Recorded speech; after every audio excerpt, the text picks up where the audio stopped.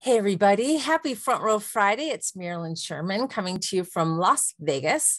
Today's message is a quote that I learned from my mentor in the speaking industry, Dr. Nido Qubein. He taught me a long time ago. And my friend at lunch today reminded me of when I told her this quote a couple years ago. She has never forgotten it. So I thought, well, that would be a good topic for today's Front Row Friday video. It's okay to be disappointed. It's not okay to be discouraged. Now, what's the difference? For me, this is how I interpret it. It's okay to be disappointed that things didn't go your way, or that you didn't meet a certain goal, or that you failed in an attempt to accomplish something. Watching all the Olympics lately, there's so much heartbreak and joy because these athletes have put in years and years and years of dedication and work and sacrifice only to come up just a little bit short, or maybe they went all the way and won the gold. But disappointment is where you say, okay, it didn't go my way. What do we learn from it?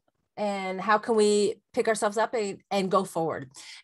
When you're discouraged, to me, that means you don't have hope that it could get any better. So as we're all talking about mental health these days, and as we're all going through a surge in the Delta variant for the pandemic, it's okay to be disappointed. Things are not going as we planned. Speaking engagements are coming back as quickly as planned.